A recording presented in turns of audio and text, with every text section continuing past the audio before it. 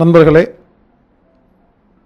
கேழ்வரகுல Cerelac எப்படி செய்கிறது அப்படிங்கிறத 6 நிமிஷத்தில் உடுமல்பேட்டை சேர்ந்த சித்ரா அவர்கள் உங்களுக்கு இப்போது செய்து காட்டுவார்கள். பாருங்கள்.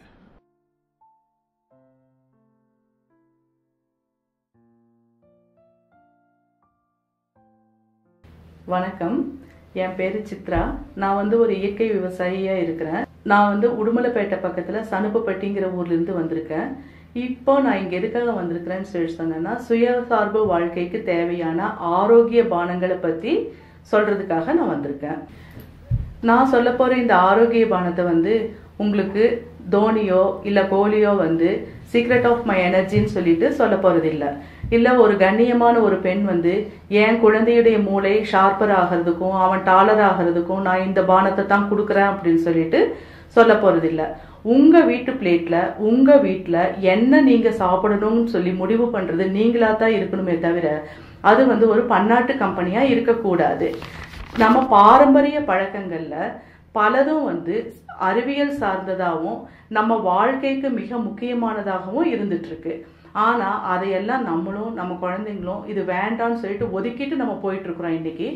அந்த மாதிரி இல்லாம அந்த பழக்கங்களை நம்ம முன்னெடுக்கிறதுக்காக தான் இந்த தற்சார்புக்கு நம்ம வர்றோம். இப்போ நம்ம பல இதையும் நம்ம பொக்கிஷங்களா நம்ம பல சிற்பங்கள் பல கோயில்கள் அதை எல்லாத்தையும் நம்ம பெரிய பொக்கிஷமா நம்ம காத்துட்டு இருக்கிறோம். அதே வரிசையில நம்மளுடைய பாரம்பரிய உணவுகளையும் ஒரு பொக்கிஷமா நம்ம காக்க வேண்டிய கடமை இன்னைக்கு நம்மளுக்கு வந்திருக்கு. இந்த ஆரோக்கிய பானங்கள்ல நம்ம முதல்ல பார்க்க போறது ராகி செரிலாக்கு. இது எதிலிருந்து செய்யறோம் அப்படின்னு சொல்லி சொன்னா, முளைக்கட்டிய ராகியிலிருந்து நம்ம செய்யறோம். முளைக்கட்டிய ராகியில பாலில் இருக்கிறத விட கால்சியம் ரொம்ப ஜாஸ்தியா இருக்கு, நோய் எதிர்ப்பு சக்தி ரொம்ப ஜாஸ்தியா இருக்கு, உடல் வலுப்பெறுது. இப்போ நம்ம அதை எப்படி செய்யறதுன்னு வாங்க பார்ப்போம்.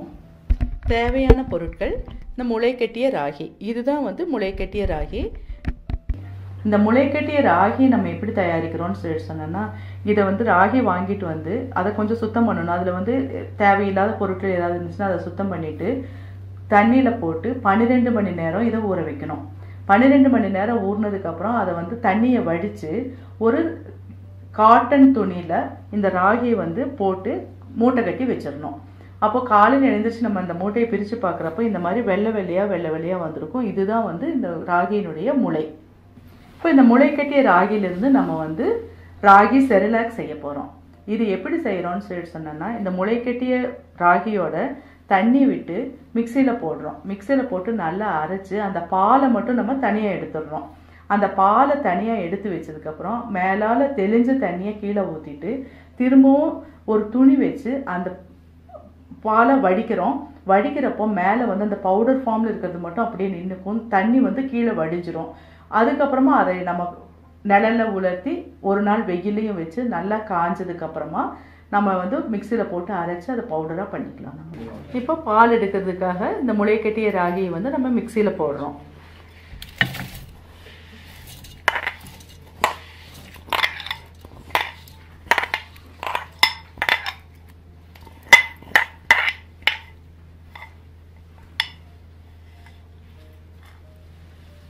போட்டு இதனோட கொஞ்சம் தண்ணி மிக்ஸ் பண்ணி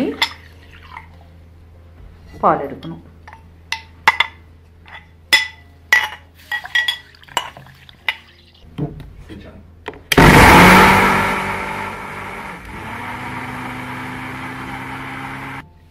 இப்போ நம்ம இதை வடிகட்டிக்கலாம்.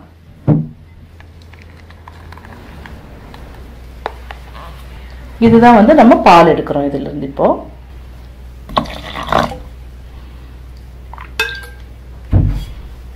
கொஞ்சம் கெட்டியா இருக்கிறதுனால நான் இப்போ கொஞ்சம் கூட தண்ணி விட்டுருக்கிறேன். இப்போ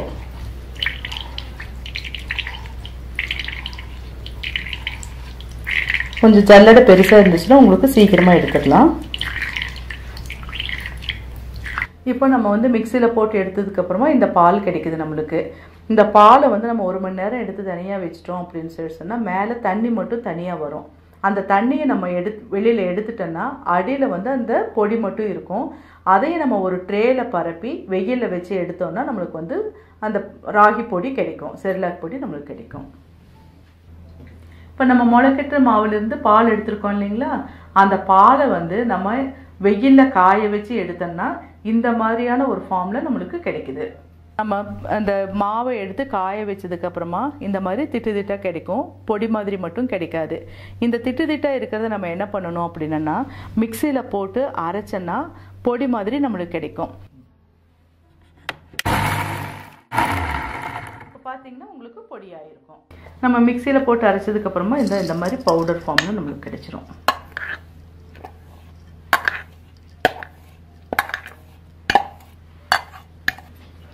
மிக்சியில் போட்டதுக்கப்புறமா நம்மளுக்கு இந்த மாதிரி நைஸாக பவுடர் பொடி மாதிரியே கிடைக்குது. இந்த பொடியை வந்து நம்ம தேவையான அளவு எடுத்து கூழ் போல் காய்ச்சி, அதாவது கொதிக்கிற தண்ணியில் இந்த பவுடரில் கொஞ்சம் தண்ணி மிக்ஸ் பண்ணி கொதிக்கிற தண்ணி எடுத்து அந்த மிக்ஸ் பண்ண பொடியோட போட்டு நம்ம கூழ் செஞ்சு குழந்தைங்களுக்கு தரலாம். இது 5 மாதம் முடிஞ்ச உடனே எல்லா குழந்தைங்களுக்கும் தரதுக்கு சிறந்த உணவாக இதை சொல்லலாம். நண்பர்கள்